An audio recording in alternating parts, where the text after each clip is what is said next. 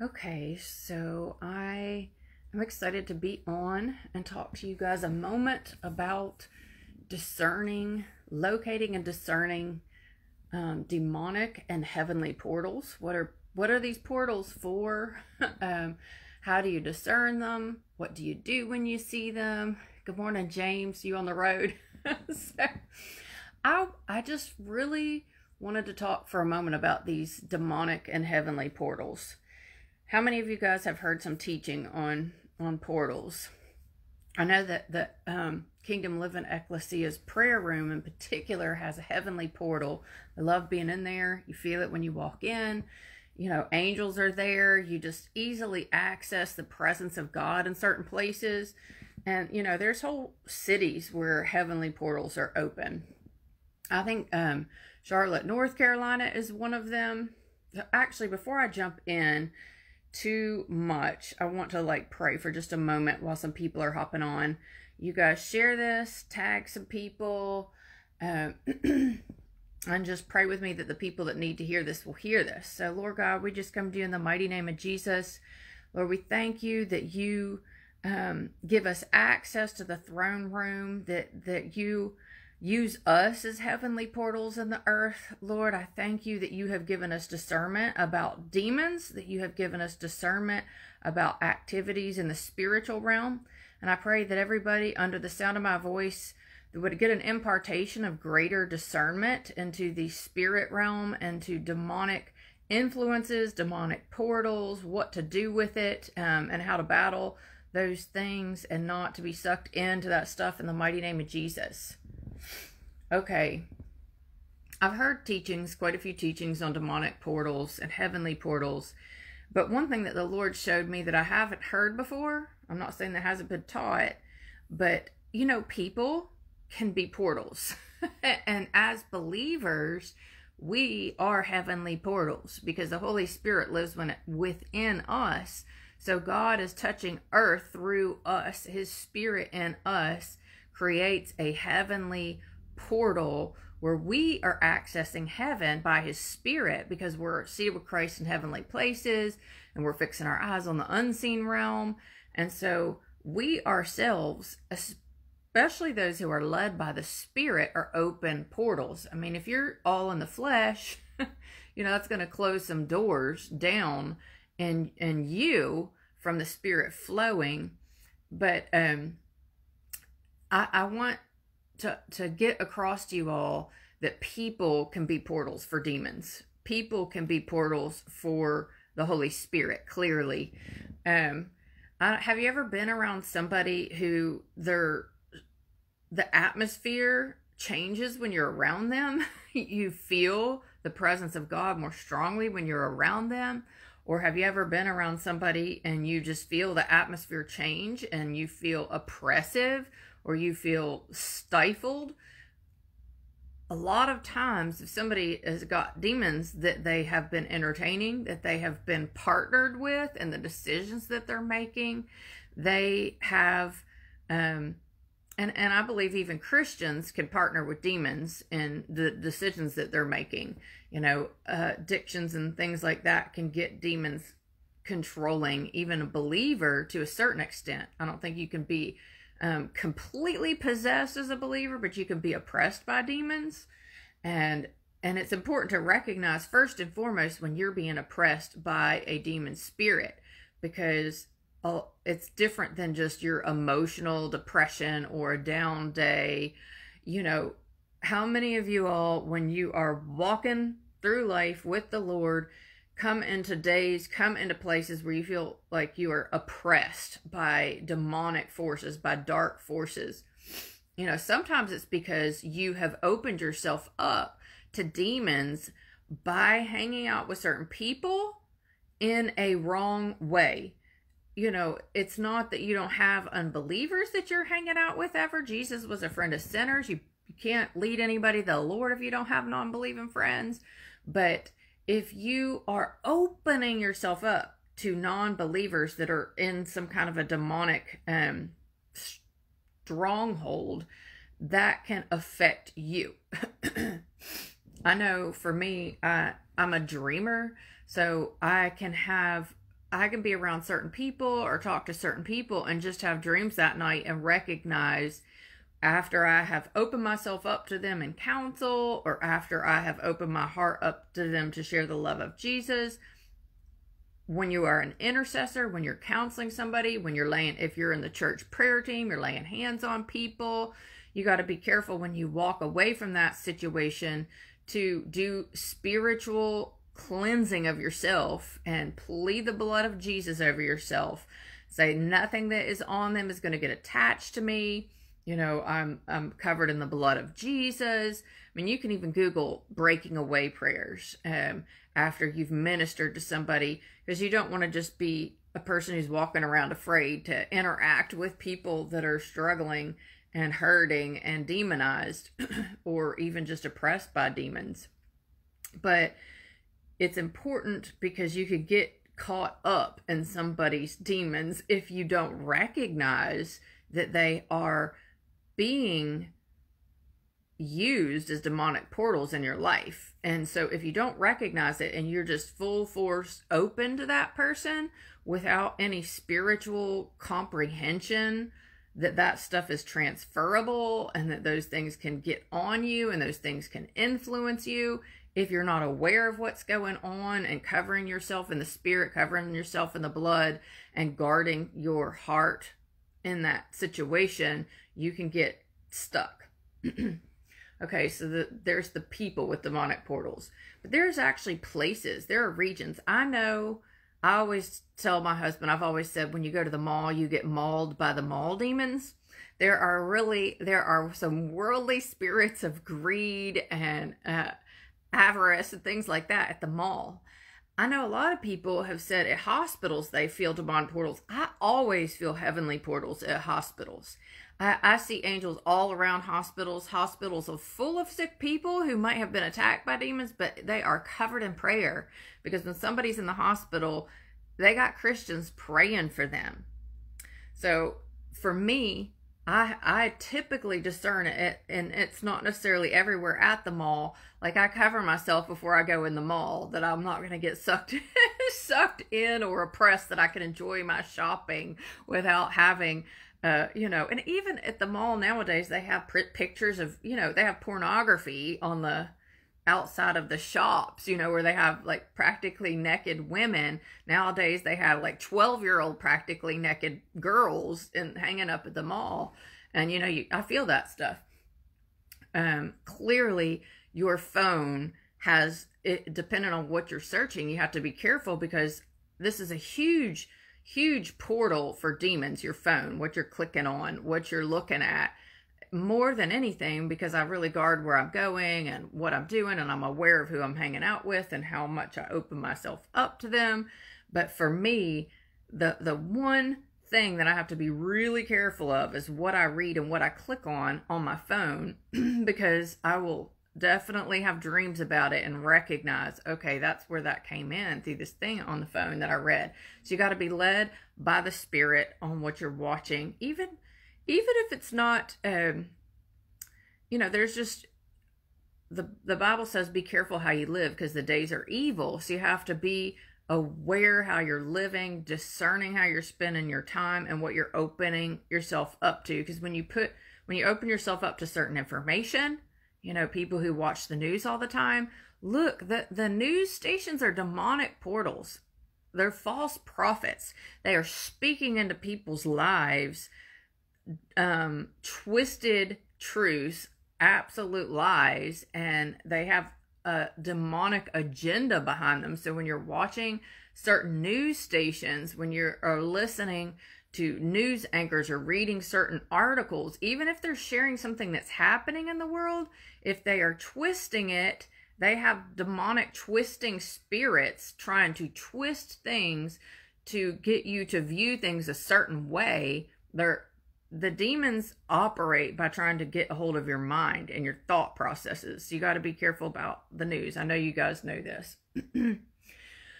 But then there's also regions, and there's houses, and there's rooms, and there's neighborhoods, and there are demonic strongholds over certain areas. And you don't always know how they got there. I'm sure if you studied into the history, or you asked the Lord to reveal to you, like when we're walking in neighborhoods, we like pray over certain neighborhoods.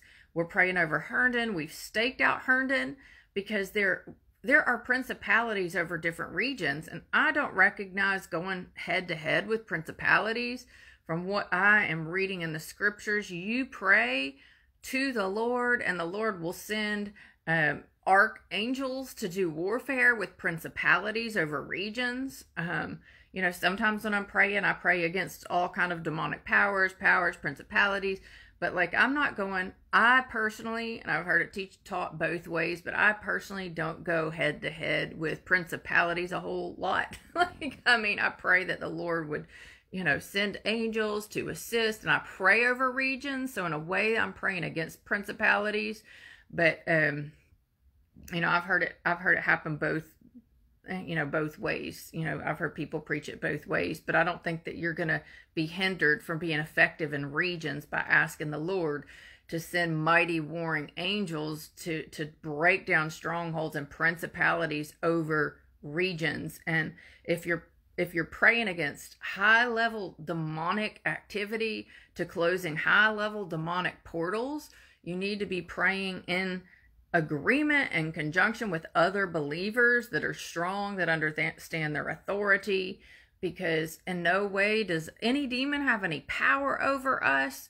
In no way does any spirit able to do anything to us. We are covered in the blood of Jesus, but depending on how strong your gates are, because yes, all that is true, but if you have broken down gates, broken up windows, doors hanging on hinges, where you're not understanding the spiritual realm, and you're opening yourself up to all kinds of stuff by, foolishness, then you are actually able to be taken down by demons in certain ways. They can only go so far, but when you have your own gates and your own doors are broken down, then you're trying to go out there and do high level warfare.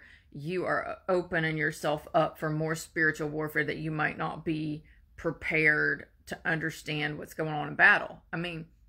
Just look at how battles work. There are trained soldiers. They go through boot camp. They go through intensive training before they get out on the battlefield. And I'm not saying you have to wait to be perfect to pray for regions, to pray for your neighborhood or anything like that. But I think that there's a certain reverence to God and a fear of God and an understanding that the spirit realm isn't a joke. It's not a joke. There's millions and millions of babies being killed in this country. These are innocent little babies. And this is demonic. And it is demonic through people in power. And then even tons of people who aren't in power believing lies and having evil, wicked intent and being influenced by demons. And so if we think that demons don't have any power to influence in a really, really tragic,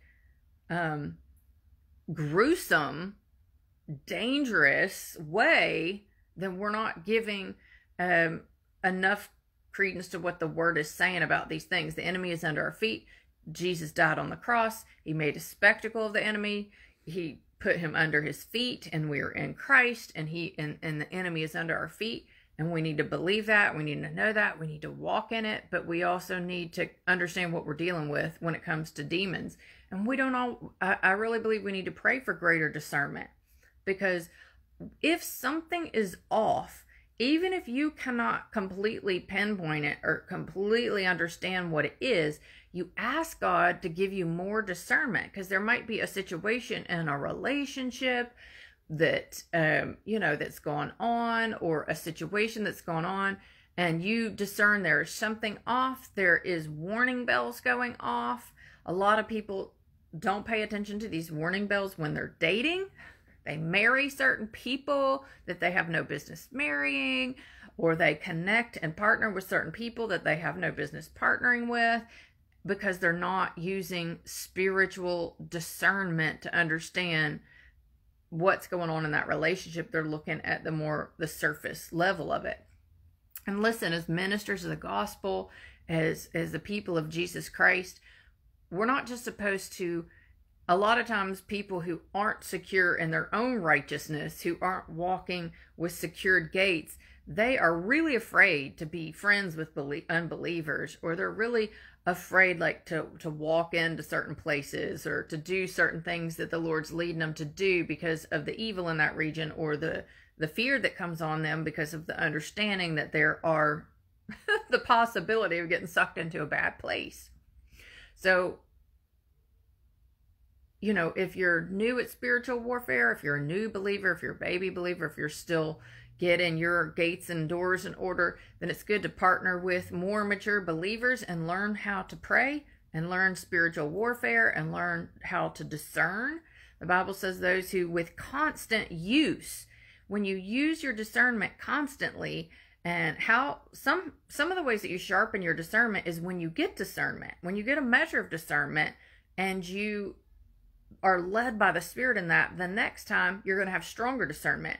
If, let's say, you have a Holy Spirit alarm not to go to this party, or not to go to this, out with this person, or not to invest in this investment, or, you know, not to sow in this, or to whatever it is, even take from somebody who's giving you something. Sometimes there are things that are given manipulatively, and maybe somebody's trying to help you in some way, or give something to you, or be there for you in some way, and you sense that there is a manipulation behind it, and you have a Holy Spirit alarm not to accept that, or take it, or get involved in that thing, whatever it is, and you go ahead and do it anyway, your discernment is going to lessen.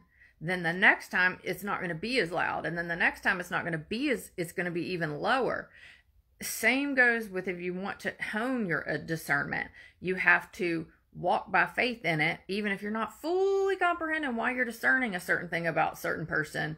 If you're like, something's not setting right, I'm not going out with this person, or something's not setting right, whatever the situation is, and you follow that discernment, God might give you revelation. Sometimes you are waiting God to explain to you, well, why can't I go there? Why don't I do this? You know, you don't always got to know why. You need to follow the lead-in and the prompting of the Holy Spirit. And then sometimes afterwards, you'll find out why he's told you not to do a certain thing. Maybe you won't, but you will grow in your discernment in these situations. And when it comes to, okay, I'm going to try to focus more on the demonic portal thing. There are, you know, God's given us certain territories. And so in your neighborhood, walk around and pray and ask God to show you, to discern what the curse is over the place. If there's a curse over the place, you know, there might be poverty curses. There might be curses of sickness, curses of divorce. And I mean, then, you know, there's scriptures about building up the ancient ruins. And you know, there can be ancestors in a region. They talk about houses being haunted, like if somebody was murdered in a house or something like that, thinking it was like, oh, the spirit of this murdered person. Well, you know, if somebody's been murdered in a house, it's very likely that there is a demonic portal there. When you go into a hotel room, there's probably demonic portals there. You know, you pray over that place. If there's been wickedness that's happened in a place over and over, fornication in a place that's happened over and over and over, go into that hotel room and pray, anoint the windows, command any spirit that's in there to get out. Because when you step foot in that hotel room and you've paid for it, that's your territory, that's your property. They don't have any right to be there, and you cover that place up. Same with people. You might have some people in your life who are like a demonic portal, but they're your family members. And as your family members, you have a special authority to pray over them and to stand in the gap. Okay, how do you close a demonic portal over somebody else's life? You pray over them and you stand in the gap, just like Jesus is advocating for us before the Father. Don't hold their sins against them. I am taking the penalty. I have taken the penalty of their sin, and I have imparted my righteousness. I've given this free gift to them, and don't, you know, put that on my account. Jesus is standing there before the Father. The enemy's accusing us, and Jesus is saying debt is paid. And so we are his ambassadors in the earth. And when we have family members or friends that are messing up and open doors for demonic stuff to come on them, you can pray in the Holy Spirit, and you can pray in the courts of heaven, Lord, don't set this against them. And you can ask the Lord Jesus to stand in the gap and to cover them.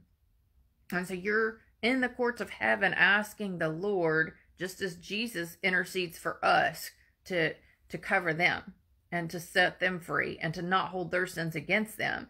And it's a grace thing. It's not about what they deserve, because they might be making really bad choices that causes them to deserve this demonic torment or whatever. But we don't get what we deserve. And so we want to pray over regions. We want to pray over people. Lord, I know that there's been atrocities that have happened here. I know that in America, we have shed so much innocent blood, but I am asking you to show us mercy and to close. I mean, I feel like there's been some demonic portals opened over this country, and children being molested, and all this gender confusion and stuff that has come in through broken down gates and broken down doors. And so we pray over regions. We pray over people. And if you don't already have specific country, specific city that the Lord has you interceding for or praying for, ask the Lord, what are some of my territories? Because he gives territories. I talked about this on one of the lives recently. Where Joshua, they were casting lots to hand out territories in the promised land to the different tribes. And God gives his children territories. He gives his children areas where he wants them to influence. So what are your regional territories? It's where you live for starters, but he might have some other territories that he wants you to stand in the gap for, that he wants you to pray over, that he wants you to close demonic portals over. And I mean, part of that is praying for the people there to find the Lord and to stop doing the things that their ancestors have done and their ancestors have done that have kept those spirits having authority in their homes and in their regions. And you've heard about breaking curses over your own family, breaking, long established curses of divorce or alcoholism or abuse. Well, that's good, and I want us to keep doing that for our families, but we need to do more than just pray for our families and our little neighborhoods. And the Lord expands as you are faithful in that. And you might be in a season where really one of your main intercessory functions is to establish the kingdom reign in your family, because you have to, in spiritual warfare and in intercessory prayer, anybody who's been trained in it knows that if you haven't tended to your own garden, you haven't conquered, the enemies in your own space and territory, you're not going to be as effective trying to go out and conquer new territories.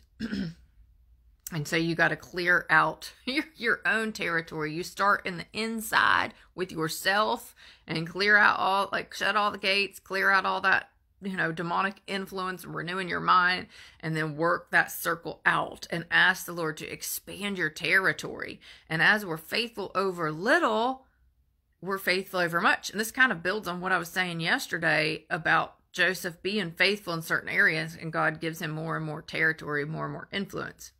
But over America, each and every believer needs to understand, and over the entire world, what country am I praying for? What cities, what regions, what portals need to be shut? Because certain people, maybe from what you've been through, you might have been through a divorce, and there is, in your church, you are praying that the Lord would break that curse off of the body of Christ in your region and break that curse off of the people of God. And that might be your particular one of the portals that you're wanting to close off.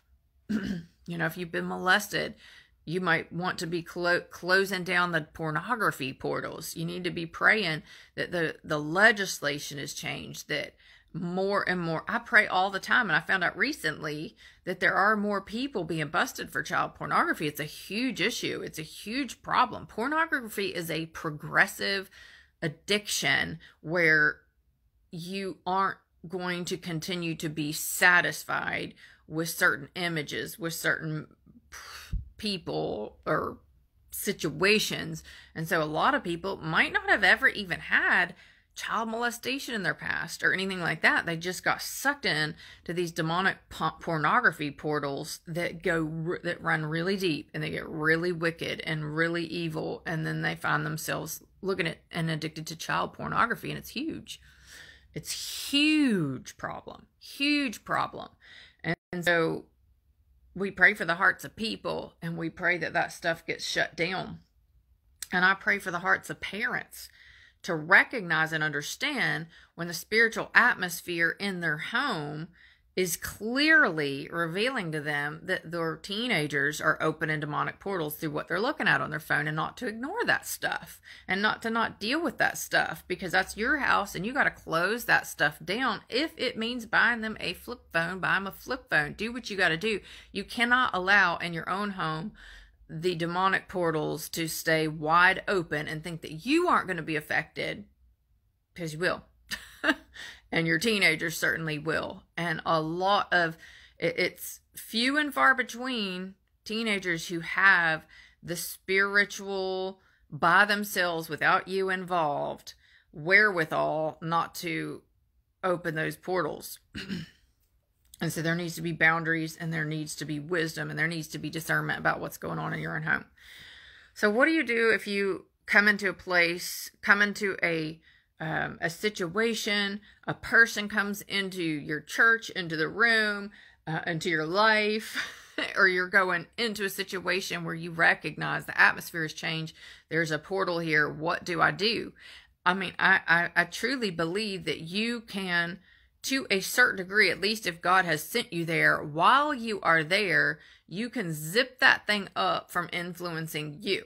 You can zip that thing up from influencing you. And if you know you're going to be in a region or a place where there's demonic portals, you need to pray ahead of time. We prayed and had people praying for us. This is why when missionaries get sent out, before we ever went to Africa, we know that there was a lot of demonic stuff in some regions, and we didn't get hit with anything. We weren't attacked in any way. We weren't affected. Our atmosphere never changed. We carried heaven everywhere we went. And that we just were not affected by any kind of the demonic portals in that region, which is important that you send angels on ahead of you, because it's different spirits, and God more than likely needs to send different angels other than just your own guardian angels. Alert the angels in that region that he is sending one of his ambassadors there, that you're coming to cover you. I pray the Lord oftentimes blinds enemy eyes to me even being there, blinds the enemy to what we're even doing somewhere, and so that we don't have a big target on our back. God has so many scriptures about being hidden and covered and hidden in Christ. I mean, what does that mean? That means the enemy can't even necessarily see what you're doing to form battle plans against you.